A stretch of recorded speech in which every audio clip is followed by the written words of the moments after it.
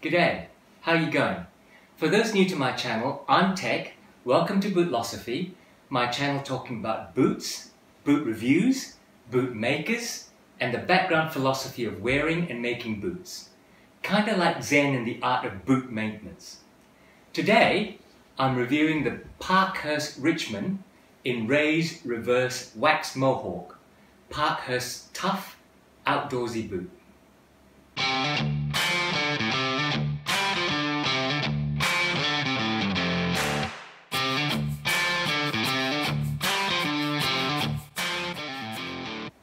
This is the Parkhurst Richmond boot in CF Stead's Raiz Reverse Waxed Mohawk.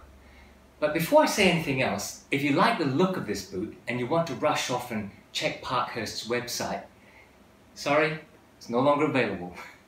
That's one of the disappointing things about Parkhurst, being a small batch manufacturer of good, mid-range quality Goodyear Welted boots.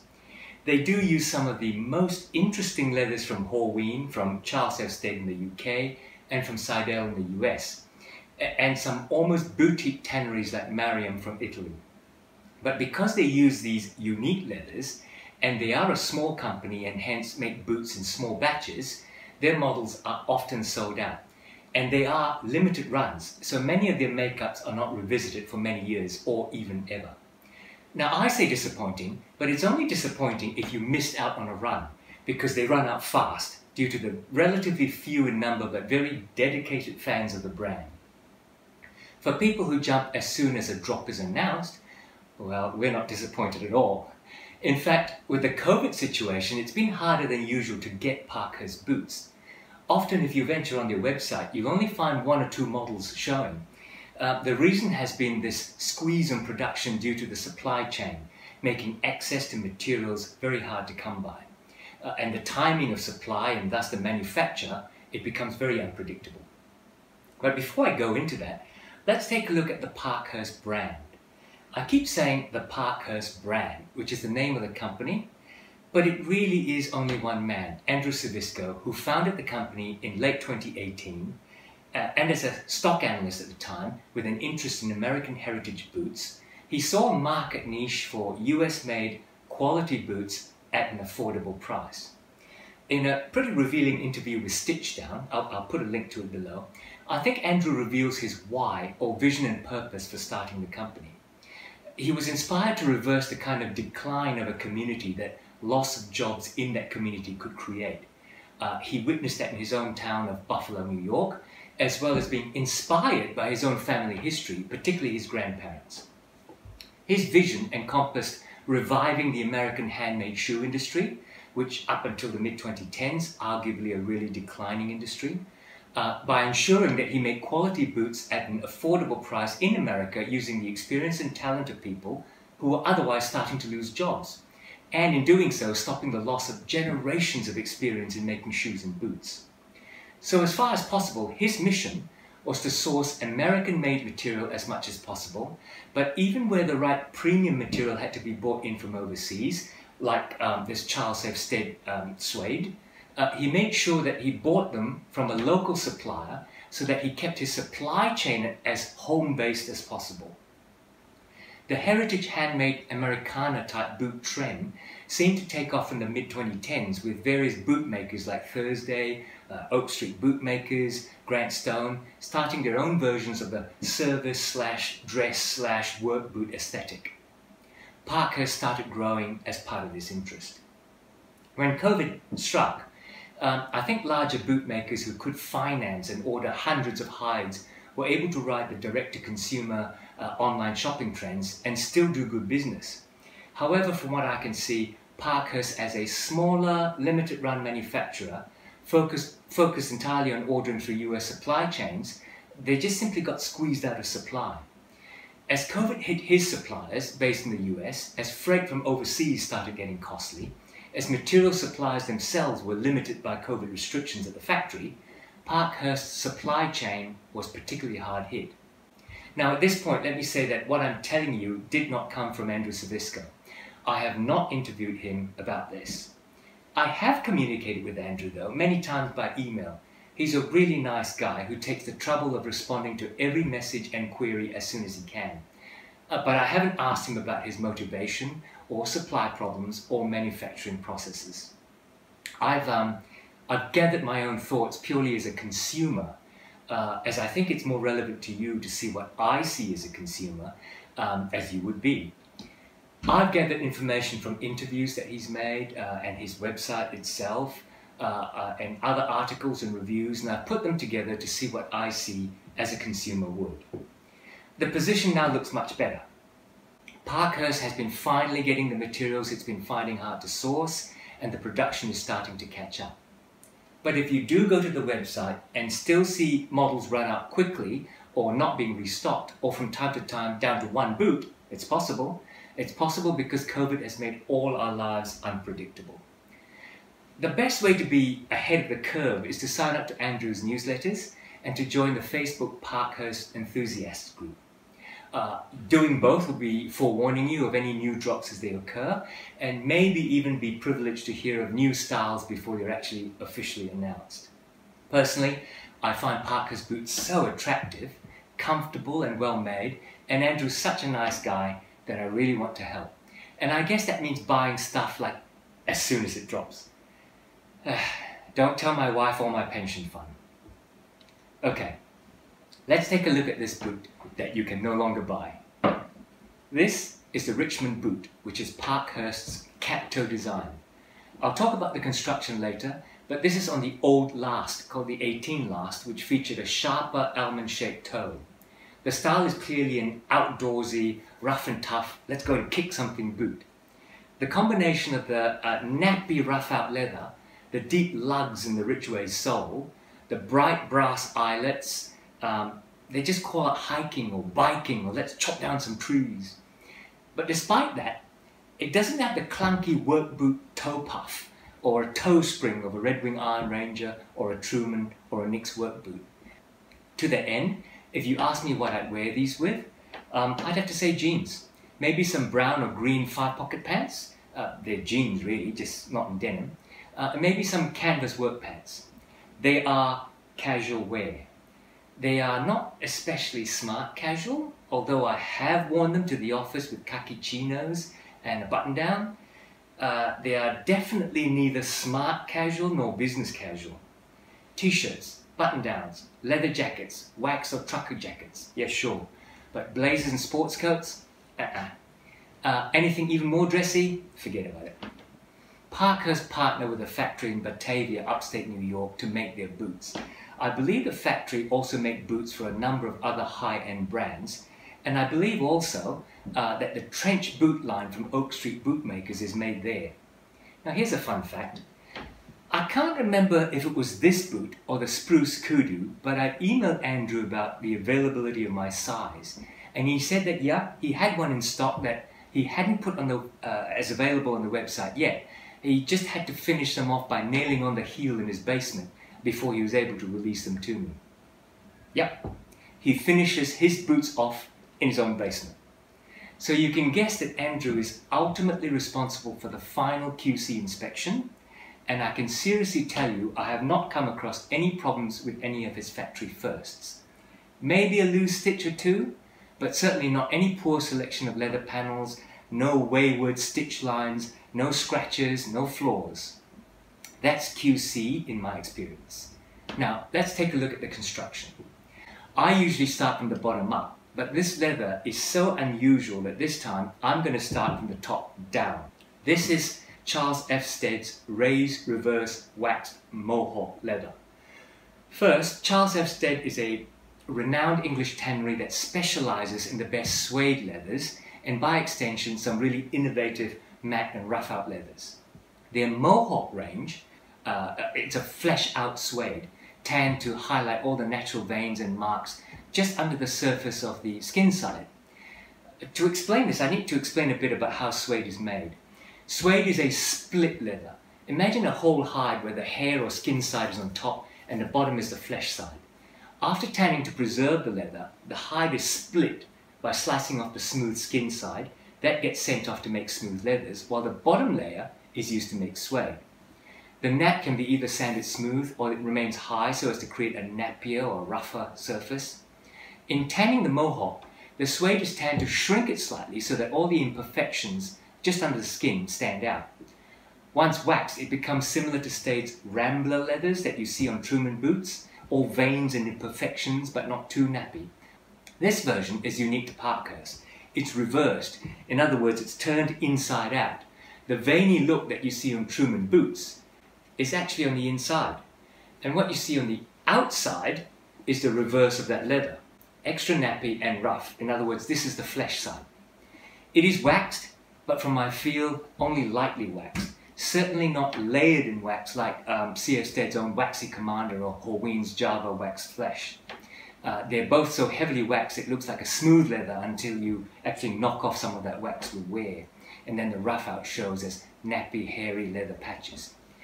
This boot is built around the Parkhurst 18 last, as I said, which is snug all around the foot, but a little wider around the ball of the foot, and then it tapers in at the toe into an almond toe.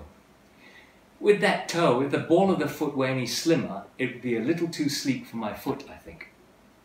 This is a 6-inch boot, so the 7 eyelets are just right to cinch the boot and aesthetically in the correct proportions. They're all eyelets, no speed hooks. I don't mind. Some might complain it takes longer to do up. Yeah, nah. The width of the waist and the partially gusseted tongue allows you to open the throat wide to slip your foot in. The tongue is gusseted up to the 4th eyelet. Actually great not only to help with water resistance, it also stops the tongue sliding around in my experience, which is something my right foot seems to encourage on any ungusseted tongues. The uppers are leather lined in the vamp, but not up the shaft. It has an external celastic heel counter and a 2-piece backstay covering it up. Obviously it has a toe cap. It's a real toe cap, I understand. In other words, there are 2 pieces of leather up there, just one across the vamp and then the toe cap itself, not just one sewn to the other. The toe is structured, again with celastic. There's the original Richmond style stitching on the toe cap. It's triple stitched in a 2+1 pattern. Triple stitching on the quarters, double stitching on the backstays. This boot was made to be tough. Okay, moving down. The uppers are attached to the sole construction using a 360-degree split reverse welt. A Goodyear welt is a strip of leather that goes all the way around the circumference of the boot. The inside of that strip is sewn to the insole on the inside. The outside edge is sewn through the midsole and the outsoles. And in this case, it's a split reverse Goodyear welt. What this means is that the inside edge of the welt is split, the top half is flanged outwards and pushed against the outside of the uppers here, while the lower half of the split on the inside is sewn to the insole and uppers as usual. As you can guess just by looking at it, the split reverse welt, this flange, increases water resistance. Inside the boot, the welt, if you think about it, is a raised piece of leather that goes around the edge of the sole. The welt would then create a cavity. This is filled with cork. A fiberglass shank is inserted in the cork, and then the veg tan bends leather midsole, and the rubber ridgeway sole is stitched on. The cork and the tough veg tan midsole should conform to the shape of your foot pad as you stand in the boot over time, making it more comfortable to the contours of your boot. To help it along, there is a padded leather heel pad inside the boot, running from the heel to just under the arch. The fiberglass shank that runs from here to here helps to support the arch and to stabilize the boot as you step over rough terrain, like rocks and so on. Now, let's talk about this ridgeway outsole. It's made by Harbour Rubber Company in the UK. It's the same manufacturer as Day-Night soles. This is their version, I'd say improvement really, of a commando style lug sole. While it has deep lugs, they are set back from the edge of the boot, and so the side profile doesn't scream commando. In fact, the depth of the lugs are hidden a bit in this profile. The lugs themselves are wavy, and the valleys between the lugs, they're wider than the commando pattern. So while extremely grippy, this also means that it's less easy to pick up dirt, bits of branches and gravel, as they don't stick between these lugs like they do in commando soles. All that put together, it's a tough boot. They weigh a fairly hefty 851 grams each. Being a rough out, and it's waxed, and if you wear this the way they beg you to, they'll probably get dirty and dusty. So how do you take care of this leather? The Parkhurst website recommends that you treat this with a waterproofing spray first. I followed that advice and I used Tarago's Nano Protector Spray. I'll put a link to that in the description below. If it does get dirty, I wouldn't saddle soap this leather. I think the saddle soap would just pull out too much of the oils and waxes that's in this leather. I think all I'd do is maybe brush the caked dirt off, then you use a damp cloth to basically wipe off or pull any remaining dirt off. Treat it like a suede, no cleaners. At the very end, use a suede eraser to rub off any dirty spots left, and a suede brush to brush the nap back to life. If you really did want to wax it, yeah, some of us can't resist, I'd use a natural wax like beeswax or a balm. Just beware, too much waxes, oils or balms will change the texture and look of this leather. Now, let's take a look at sizing. Parkhurst recommends going a half size down from true to size, and I heartily agree.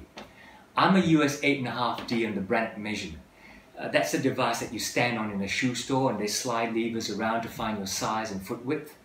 On most boots, I take a US 8D, half down, and this is no exception. As I said earlier, the foot-shaped mold that the boot is built around is quite a snug fit around the heel of my foot and the waist, and quite a bit around the sides.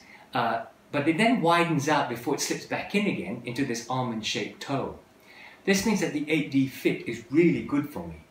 I find that Parkhurst lasts in general, whether it's the old 18 or the current 602, they're anatomically perfect for my feet, the 602 more than the 18.